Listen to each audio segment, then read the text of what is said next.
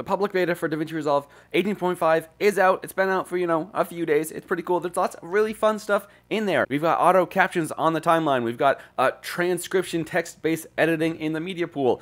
Fusion has this really cool new 3D system that seems like really cool, and I've just started diving into. Hey, we got a multi-merge in Fusion, really cool audio groups, but there is one feature that I really think is the one feature that everyone who uses DaVinci Resolve should know about and really should be using whenever they need to, which probably I think is pretty often. So don't get distracted by all the flashy AI stuff.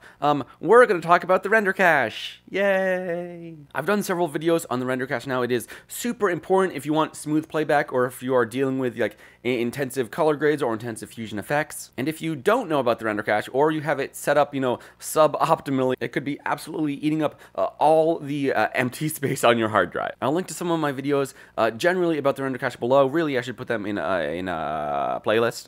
I'm going to do that. But there is a new feature in 18.5 specifically about your render cache. Let me show it to you. This is just a project where I was showing off the recent AI subtitles and also using them with my subtitle plugin. We made this. This video. I'm going to steal the Declaration of Independence. Let's go! Anyway, no matter what project you are in, you can come up to Playback, Delete Render Cache, Manage Cache Data. Ooh, this is exciting.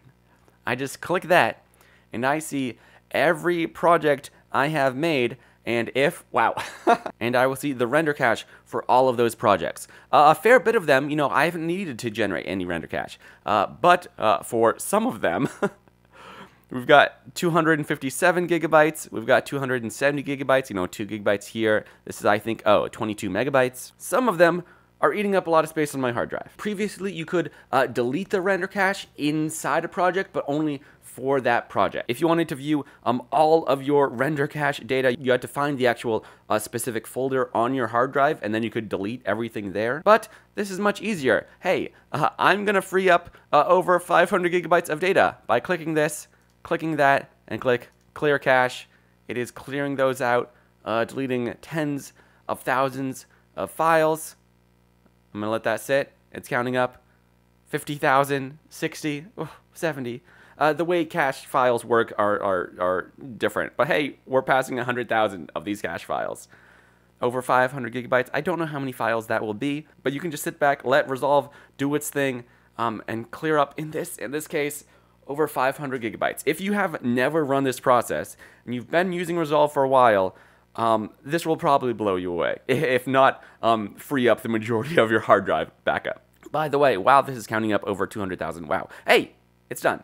Those specific folders are set back to 0. Oh, I should have actually checked my hard drive beforehand. But hey, you can trust this.